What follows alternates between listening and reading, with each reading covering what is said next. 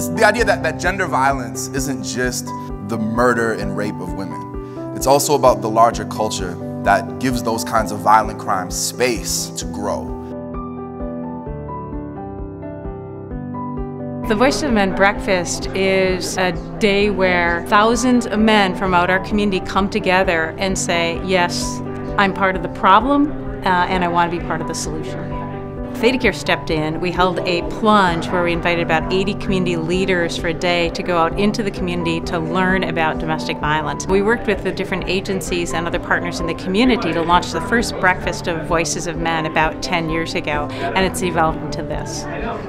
Women have been doing this work for years, and I think one good question to think about today is how can men contribute to that? Statistically, it's important for those of us who identify as men to bring these conversations not just in this space, but to bring them into other spaces that we have access to. This breakfast is a daily affirmation for me. All I have to do is reflect on the stories I've heard, and it forces me to stand up and be a better community member and a better person. Just trying to stop it at its base. So hearing the jokes, things like that, if you question it right away, the people are less likely to go out and do the big things. So if we can stop it early. I want to be strong in a way that isn't about physical power or dominance. Man up. I want to talk to my father about something other than sports. Man up. I want to be who I am. Man up. My only intention is to inspire and to engage men and ask them to align themselves with women like me and other women who have been doing this work for so long.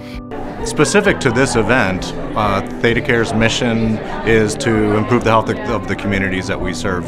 It makes me very proud to be part of ThedaCare, knowing that they sponsor an event like this, because it is focusing not just on the physical and the clinical health of people, but also that social responsibility we have for improving overall health within our society and the communities, and emotional health as well.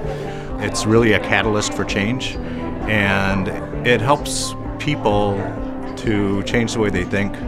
And when you change the way they think, you change the way you feel and you behave, and ultimately the way you act.